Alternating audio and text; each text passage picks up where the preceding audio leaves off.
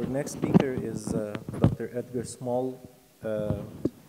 He will talk about opportunities for sustainable advancement of public infrastructure programs.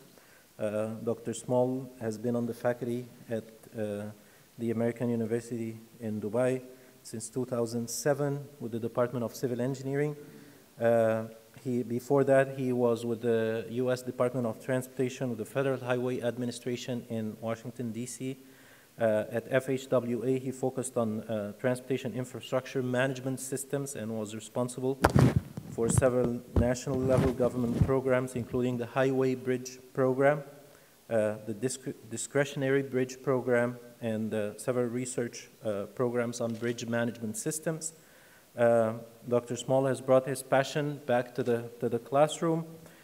He coordinates the Master of Science in Construction Management program that's been offered at the university for a number of years, and he pursues research activities related to construction, infrastructure management, and sustainability. Dr. Small?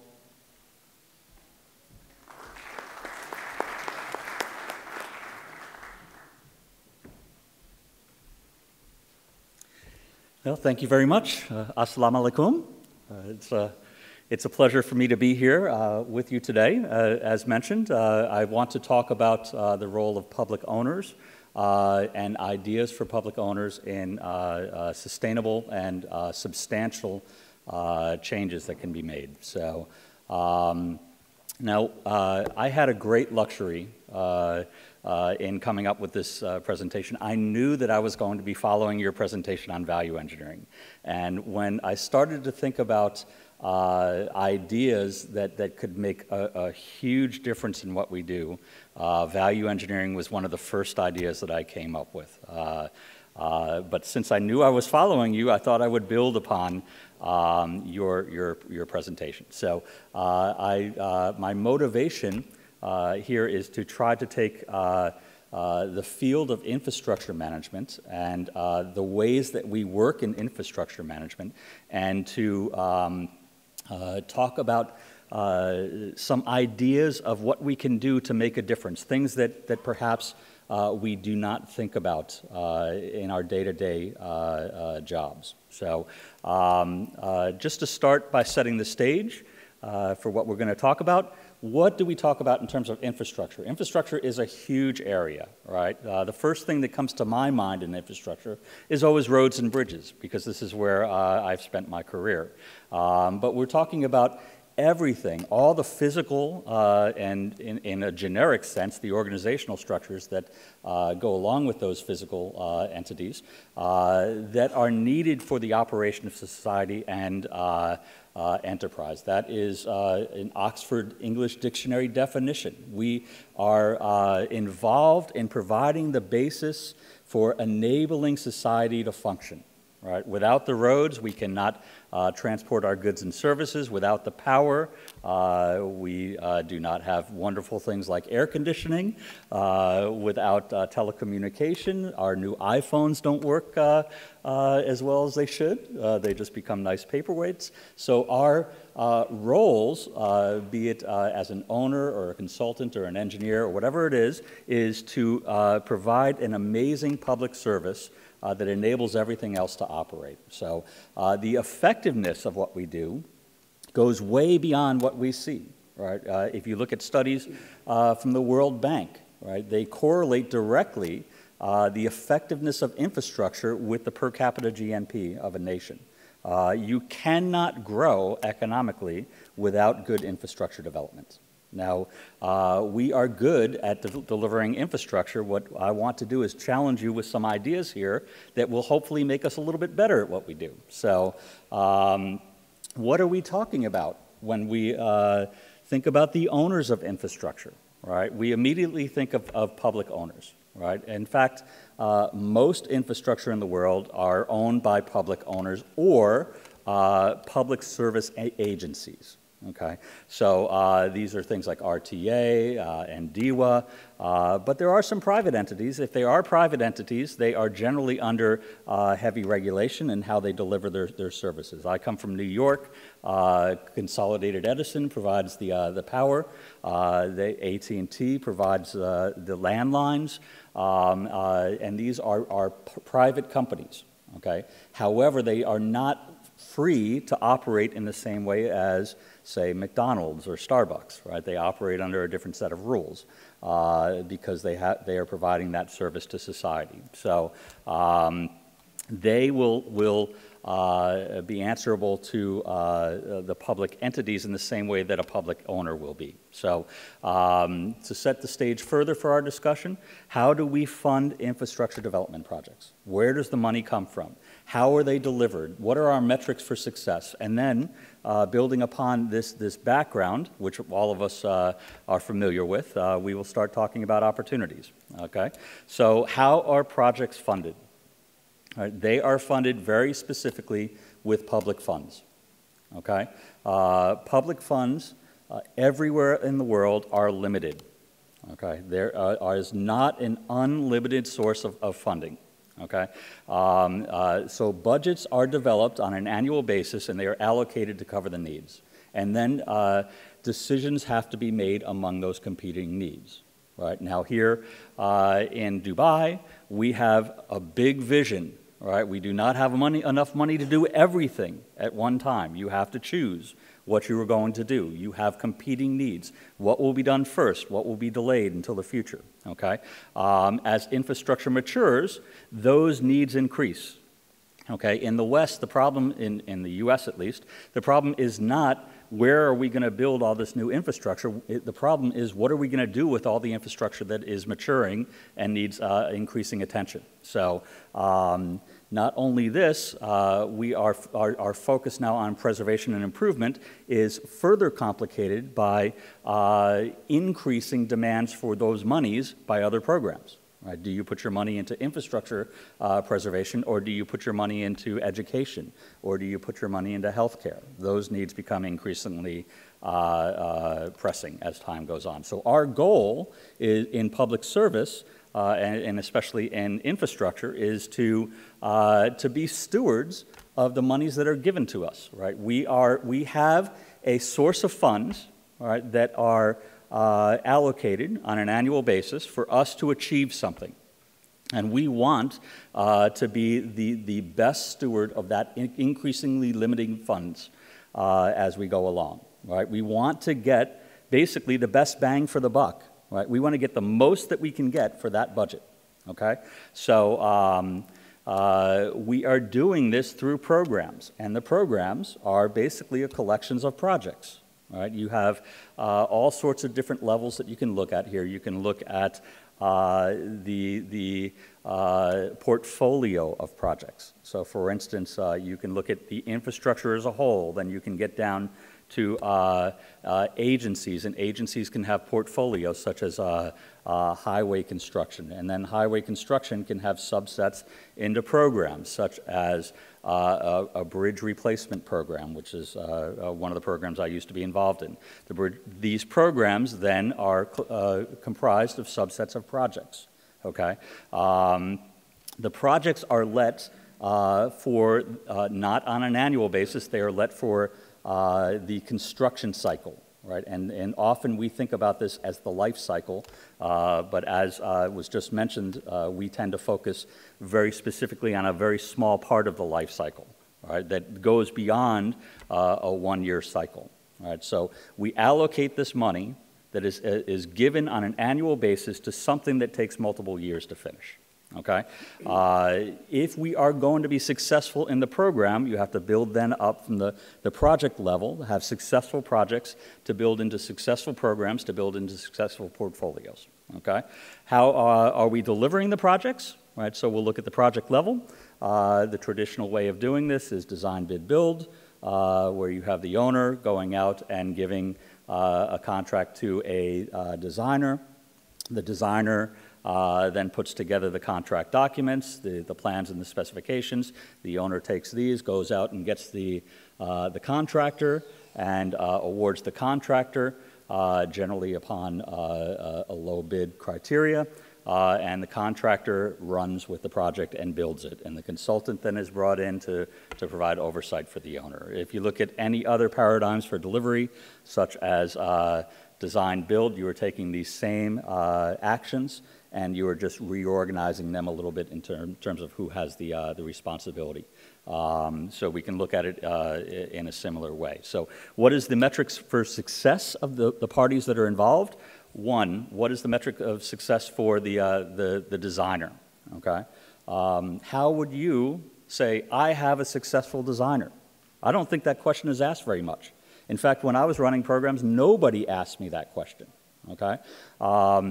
We go out, we allocate money, and we just assume we're going to get a successful design, but maybe we need to look a little bit further into that. How many design-induced change orders are we getting? Right? Maybe that can be a metric for success. What about the differential between the quantities and the actuals? Right? There's always a BOQ, and if we have a remeasured contract, there's going to be a difference between the BOQ and the actual quantities. Right? What is that difference? Right? If that difference is substantial, that means you're going to run into variations, which are design-induced change orders. What about the differential in the price between the bid prices and the engineer's estimate? Historically, engineers' estimates are wrong, right? On the order of about 20% in many cases, right? So what is our measure and metric of success, right? It should be defined in some sort of way that indicates a minimum differential between, say, the design and then the number of change orders or the quantities and the actuals. Now, what about the contractor? What is the metric of success for the contractor? Okay, easy, time, cost, and quality. Okay, so if the contractor brings in the project under budget, nobody is ever going to complain. Everybody's going to be pretty happy. Okay, if the contractor brings it in under time or faster than planned, that's a great thing. Okay, but what happens on the other side where they start going over budget and start going over time? Well, we add things to try to prevent that, such as penalty clauses and so on. But this is our metric. Okay, so quality is just an assumed metric. You have the plans and the specifications. You are assuming that you are getting the quality that is prescribed. Okay, and then we try to actively measure the result in terms of time and quality. Okay, maybe that is a metric that can be brought into the process of actually awarding the contract to the contractor. Okay, what about the consultant? What does the consultant do? I'd be willing to bet that some of you in this room are consultants. Okay, so what is the role of the consultant? It is to represent the owner, and they are providing a service to ensure the process, right, and to assure achievement and goals. They are validating claims, resolving disputes, ensuring quality, keeping on schedule, minimizing adverse cost impacts, ensuring that the owner is getting what they're paying for. Okay, so the metrics here can be similar in terms of a synthesis of the metrics from the contractor and the designer. Okay, so what about the program? What is the metric of success of the program? Now, I ran the Highway Bridge program in the U.S. for, I don't know, 4 or 5 years, something like that.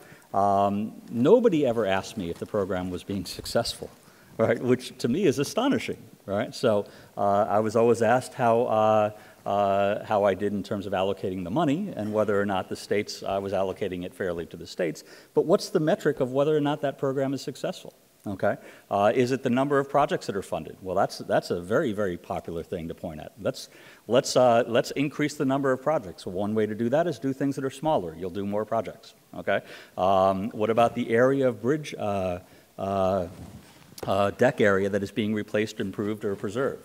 Well, that's easy. Do bigger projects. Okay, less numbers of larger projects. Okay, safety improvements, reduction of carbon emissions, increased value that is added, benefits realized within the communities. These are metrics that need to be defined. Now, at this point, I'm still just kind of setting the stage, but I'm bringing up some things that we need to think about, right, in terms of how we measure the success of what we're doing.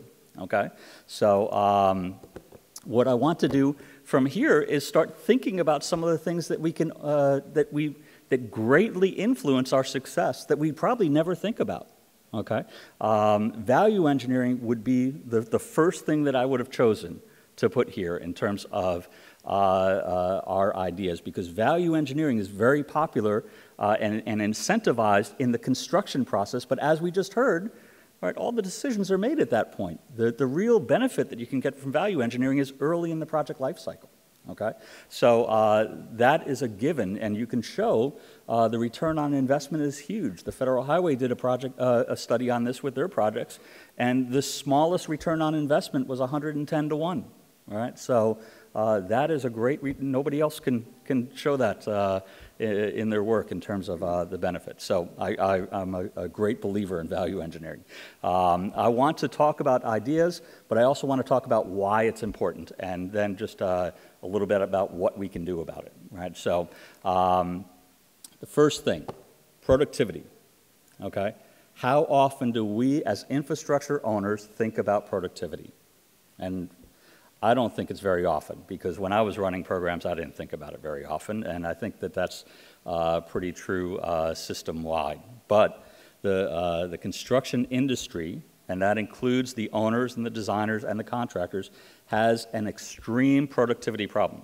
Okay? Now, the productivity in construction is stagnant, right? It is not increasing. Right? We tend to think that we are getting better at doing the things that we're doing, but we're not in construction. Everybody else is in society. Manufacturing is growing, productivity is growing at about 3.5% to 4%. Agriculture growing at about 5%. Construction growing at 0.1%. Right? That's basically nothing. Okay? So when you start looking at various metrics, you can actually show that real productivity, when you baseline it, is actually going down. What does it mean when productivity is going down in the construction? It means we're getting less for our money. Okay? And if our job as infrastructure owners is to get the biggest bang for the buck, we should be alarmed when we're getting less for our money. Okay? So now, when we look at productivity, this is measured as the ratio of outputs to inputs. Okay? So if it's going down, we're providing the same number of input, but we're getting less output. Okay? So in terms of contractors, right, productivity is crucial for contractors. Okay? They use it to drive what their cost estimates are. They use it to drive what their schedules are. Right? You can say, well, all right, we're getting less for our money just because we have inflation. Okay? Well, yeah, sure, that's part of it. Prices do go up, right? But as prices go up, right, and competition becomes more prevalent and productivity remains stagnant, it means that profit margins become much more constrained, which means that disputes go up, which means that prices go up, which means that owners have even a bigger problem. Okay, so this could eventually, in terms of a constrained society, could even lead to contractors actually not choosing to participate in the sector. Okay, so which is never a good thing either. So from the owner's perspective, all right, what is the number of projects that can be performed is a function of the price of the contracts, and productivity is a big part of that that equation. Okay, as are supply and demand and economic vitality.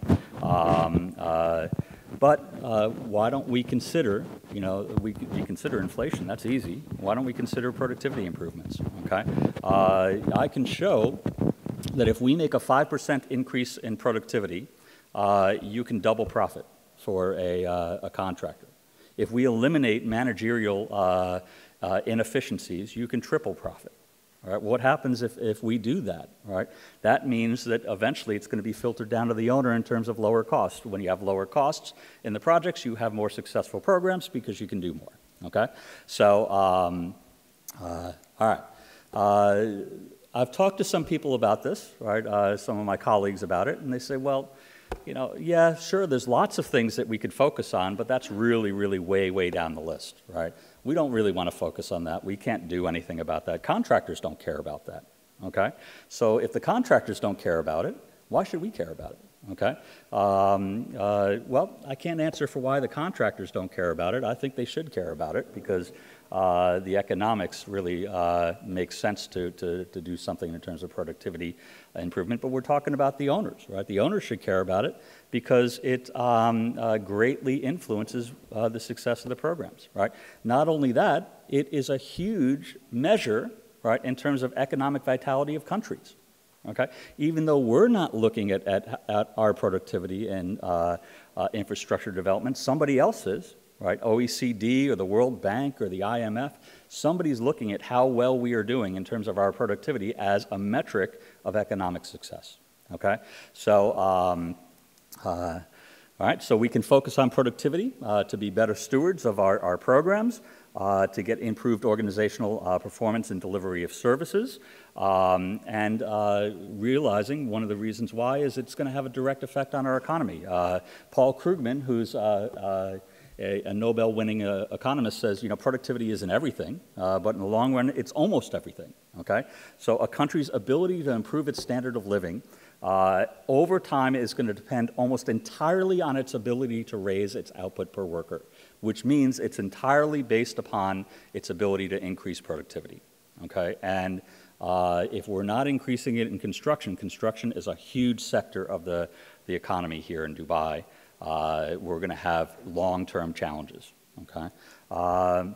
So what can we do? We can modify our construction considerations, maybe start looking at some of the qualifications when we are awarding contracts for both design and construction. Maybe work on partnering paradigms, try to remove the animosity in the process. Look at input management instead of the output management, right? So you can perhaps be involved in the process early in the state, or early in the process, as opposed to waiting for a milestone to be missed before we do something about it, okay?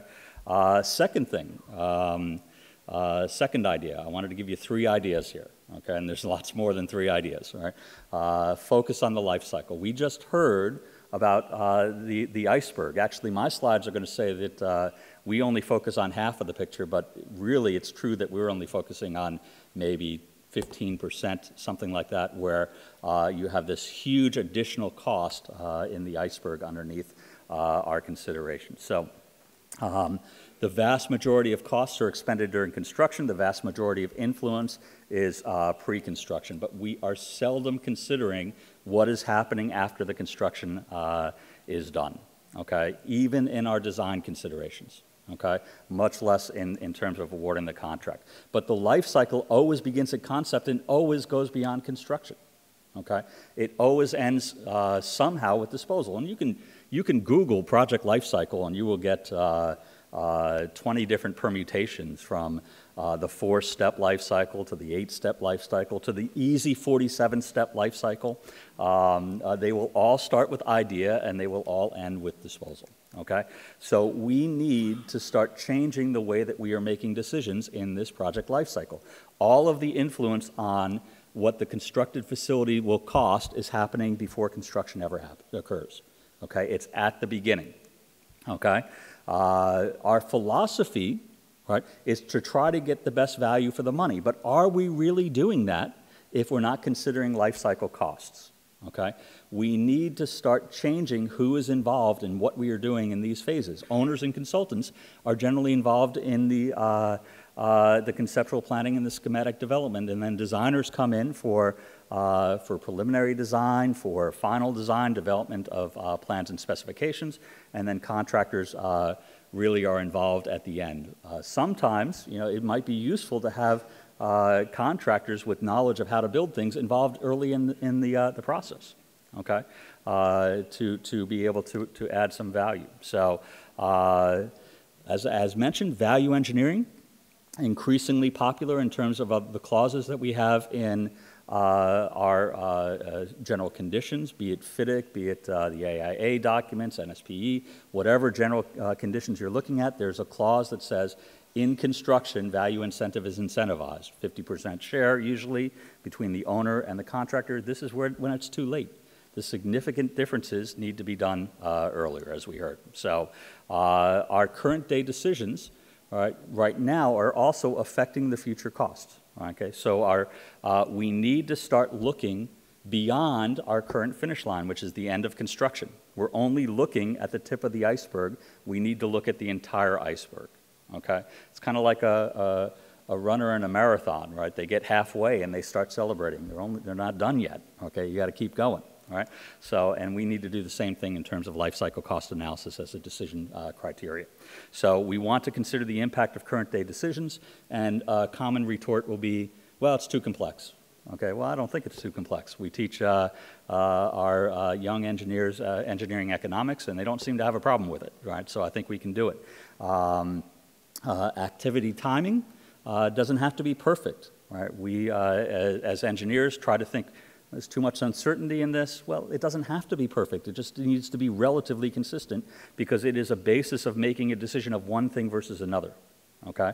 We're not making an investment analysis. We're looking at a decision paradigm. So you have to be willing to do this in a different way, and then you have to be willing to accept something that is not the lowest cost. Okay? And that willingness, in my entire career, we have talked about doing life cycle cost analysis, and I still have yet to see it in terms of government programs, okay?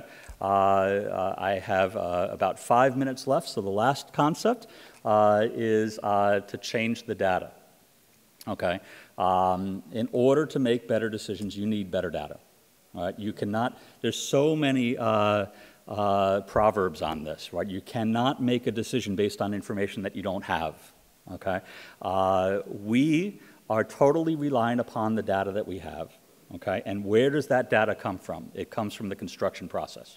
Okay, when we are looking at the cost of building something, it comes from the historical information on construction. When we are looking at the payment structure, it's coming from the reports on construction. When we are looking at productivity values, it's coming from the construction site. So how do we document it? We generally document it in terms of progress reports, inspection reports, logs, and so on, and we can get this reflex of getting into paperwork overload, okay? This is not what we want to do. We want good information from paperwork in a better way, okay?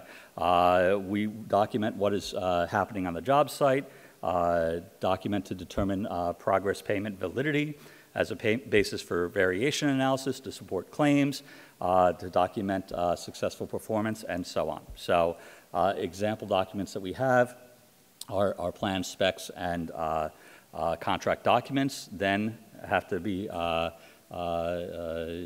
enhanced with shop drawings and as-built, engineering reports, inspection reports, safety reports, and submittals, okay? This is facilitating the cash flow of our process, and construction is a cash flow business from the owner's perspective and from the contractor's perspective, okay? There's nowhere where if you have $1 billion project, the owner comes to the table with $1 billion and gives it to the contractor and says, here's your $1 billion, go and build the project, right? And there's nowhere that the owner says, all right, build the project and at the end I'll give you $1 billion, all right? So it's cash flow, and that cash flow is maintained by and facilitated by the documentation. So the challenges that we have is finding and using relevant information. We're not too bad in finding the information that deals with the cash flow. That's pretty much right in front, but where's all the other information on productivity? Where's all the other information on successful performance, and so on? If we have a variation, why is that variation occurring? How could that variation had been prevented? So we want to make sure that we're collecting the right information. We want to make sure that we're doing it in a way that facilitates the use of the information, okay? So we need to get out of the existing paradigm that we have. I mean, the obvious thing that we can do is try to do what we're doing right now in a better way, okay? So collect your data in an iPad and do it the exact same way. Your form looks exactly the same on the iPad as it does on paper. You're just facilitating the same process. But we should be thinking beyond that. How can we do things differently, right? Now, this slide, can we envision collecting our data and managing our data differently? If you look at this slide over here, the one on the bottom left for you, that is a very, very old DEC computer, an 8008 computer, all right? So who developed that computer? A group of high school students, and why they developed it was to be able to process traffic counts better, okay? They were told, we don't need to do it different. right? We'll just hire more people to count the traffic data, okay? So these people went away. They left the business of working in infrastructure. Now, who were they? Bill Gates, Paul Allen, and Paul Gilbert, right, when they were 16 years old. We couldn't envision that we could get a benefit by doing something different, right? Now, should we have listened to Bill Gates? Probably, okay? So, obvious way to make a benefit, streamline our existing process, okay? Using EFT maybe, claims for claims verification, virtual modeling, BIM, all these things are talked about, okay? But what about different paradigms altogether, right? And you'll hear a lot of things being talked about. Big data is something that's talked about all the time. Google and Facebook, and these people are collecting enormous amounts of information, okay, and using it to help their decision-making process. What can we learn from them? What can we do? Can we start changing the way that we are managing our programs and our projects with different types of information, okay? So my objective, really, was to not show you, the results of a research study or something like that, but really just to give you some things to think about. I hope I've done that. We will have change that will occur in our programs and our processes, whether we want it or not. We can either be forced to change, or we can be riding the wave, facilitating the change. So with that, thank you very much for your time. And